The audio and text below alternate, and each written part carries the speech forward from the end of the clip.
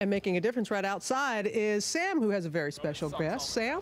Hey, good morning, Robin. Chris, I'm sorry, I was talking to Reed Timber. We know him as a storm chaser. Reed, nice to see you again. Hi. Our friend Reed was on the show, I want to say it was more than a year ago, before the start of the show, I guess. Now, you've got, since we saw you last, you've got a whole new addition to the show, so tell me about the Dominator? Yeah, and it's the same SUV as it was last year. We just covered it with bulletproof armor. It's got 16-gauge steel, bulletproof Lexan windows, and it's designed to drive right into the heart of a tornado. It's got hydraulics, so we'll drop to the ground. I'll show you that here in a sec. All right, well, let's take a look at what it looks like on the show, because it's kind of a co-star on the show now, as you guys, and then you and I will go around the front. I'll go around one side and the other. So you can take this thing through just about anything, and I guess that's the point.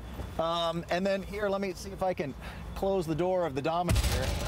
It's got a good solid sound, Reed. Yeah. All right, so basically here, you've got double layers of plexi and glass in front of your windshield, but I know that in the show, you actually got a window blown through somehow, so how did that happen? Yeah, these bulletproof glass windows, we lift these up manually, and a rock got stuck in the groove. I couldn't get it up, and the window came crashing into my face, and you'll actually see some blood in the 8th episode. So. Well, now, again, the reason we do this, Reed, let's talk about the reason that storm chasing even exists. It's great to watch on TV, but we gather some information out of this still. Yeah, we drive into the heart of a tornado. Our goal is to better understand the wind circulation so we can provide, more ample lead times and better understand tornadoes.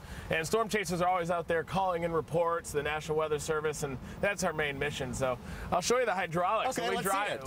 So we'll get in the path of a tornado, we'll drop it to the ground so no wind can get underneath. Okay, let's see what that feels like. Go ahead.